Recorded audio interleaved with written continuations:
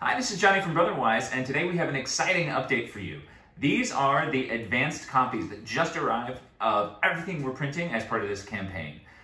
We are about to be going into production, but first we want to just show you how big this campaign has gotten and start unboxing what's new. All right, here's the retail edition, and it is looking great. We actually just unboxed this and checked and made sure everything was there and looking fantastic, and it is.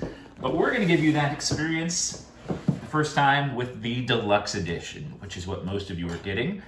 So I'm gonna carefully slice this open, and let's see what you'll see inside. Spoiler alert for your first opening of Call to Adventure Epic Origins. So we've got that great magnetic clasp opening, and right away you see the different campaign envelopes, which is something totally unique for this version of Call to Adventure. The first one here being Chapter 1. And when you are ready to play, simply open that up, and you can close and open these envelopes so that you can have the experience multiple times if you'd like, and you can see what's inside. So I won't spoil the other ones, but you can see that in every envelope, there's a story card with some text. There's a special Adversary feat card. There's the double-sided Adversary, the Act 2 and Act 3 sides. There's always going to be a Heritage or Origin card and a Destiny card. So, pretty exciting. Next up, we have the Rulebook. And with this Rulebook, we took the chance to really expand the core Rulebook. Not really adding words, but adding more visuals and overviews and things like that, and it turned out really nicely. We've got our player mats, our deluxe tokens, the runes all looking good here, and then all the cards looking like they're where they should be. Let's open up a couple of these and I'll show them off. All right, so here's examples of our anti-hero, hero, and adversary feat cards. And in the box, we have the all-new Heritage card type, with heritages like Halfling, I think that's one we haven't shown yet, and Dwarf, which you guys have seen. Beast Folk, one of the heritages we unlocked during the campaign.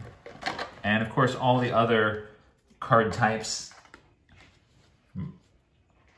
Origins, to the new class card type,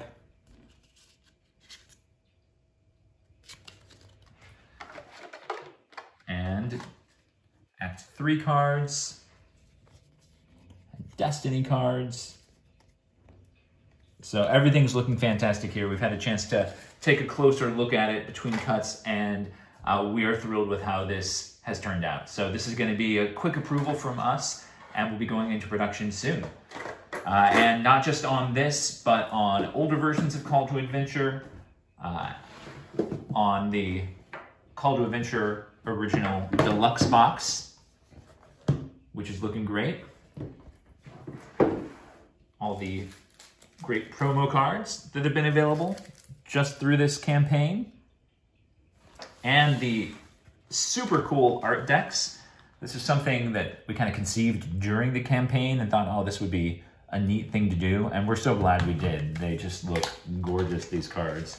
Getting to see the art full frame is something a lot of people have asked for, and anybody who writes stories or plays RPGs is gonna get a lot of use out of these. And of course, they've got on the back cool story prompts like here.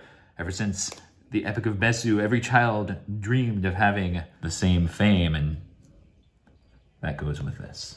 So this all looks fantastic. We can't wait to get it into your hands.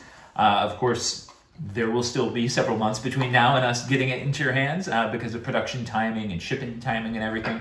But right now, everything's on track. We're feeling great for summer delivery, and we will keep you posted in this Kickstarter.